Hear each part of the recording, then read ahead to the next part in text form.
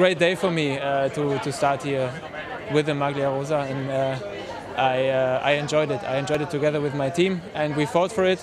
Unfortunately, I lost it, but I guess with such a type of a stage, that's also a bit normal. Yeah, how it happened? Because apparently Bob said that at the beginning you thought it was possible to keep it today to do maybe a sprint, and finally no.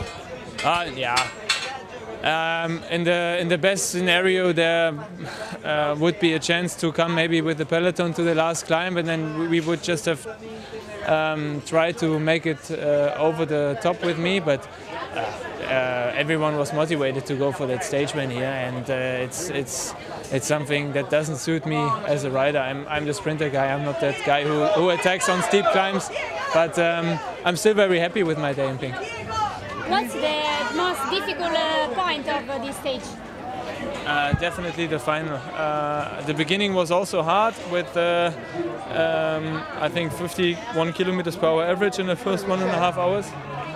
But the last 30 or 40 kilometers was constantly up and down, always full gas. Yeah, that just kills you.